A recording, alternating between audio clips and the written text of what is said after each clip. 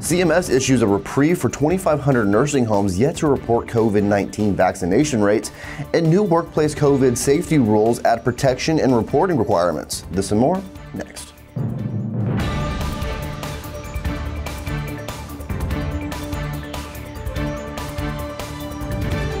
You're watching LTC News with Dane Henning.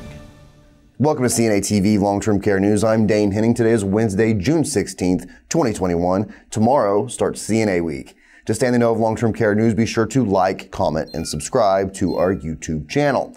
Also, if you are a CNA, consider becoming a NAHCA member for only $30 a year. You can enroll quickly at our website at NAHCACNA.org. Join today and stand up for what you deserve.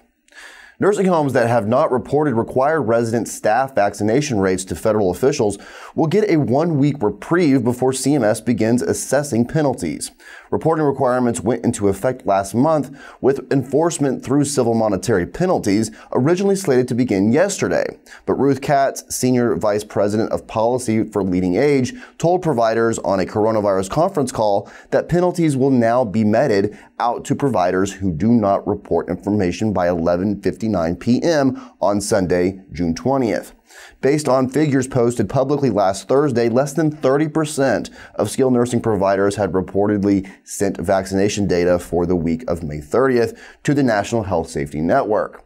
That share jumped significantly over the weekend, with about 13,000 providers now reporting, said Katz, one of several provider group leaders to meet with new CMS Administrator Chiquita Brooks-LaSure for the first time Monday afternoon.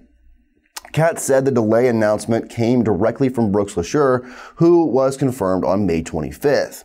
As of Thursday, when submissions through May 30th were first posted publicly, only about 750 of the 15,000 plus U.S. nursing homes had reached a staff vaccination level of 75% or better.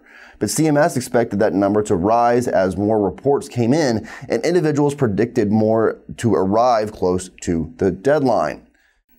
15 months after the start of the pandemic, the Occupational Safety and Health Administration, or OSHA, last Thursday issued an emergency temporary standard designed to protect healthcare staff, specifically including those in skilled nursing, against COVID-19.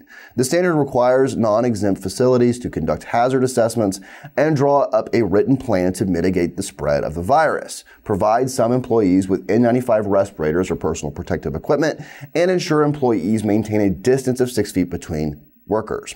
Additionally, employers are required to provide healthcare staff paid time off to get vaccinated and recover from any side effects.